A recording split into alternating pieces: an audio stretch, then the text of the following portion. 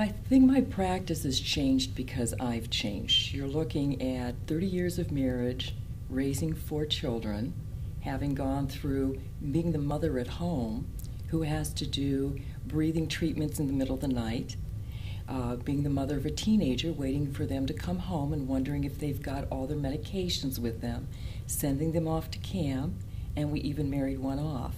So the way I look at patients are very much like my community family. And again, it's hard to believe that there really are physicians at the university that really just like to see patients feel better. There's all this academia that we like, and that's really what keeps us going for a lot of our after work. But the bottom line is, I'm in a great position because years ago the university began focusing additionally on clinical delivery.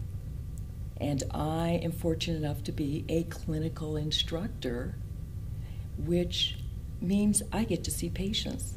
And I also get to have all the facilities from the university, first line, the networking. I'm involved in all the conferences.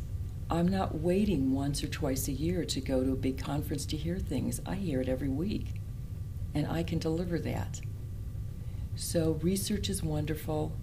I think it's exciting being right on board with groundbreaking news, but the bottom line is you have to get it to a patient. And I like doing that.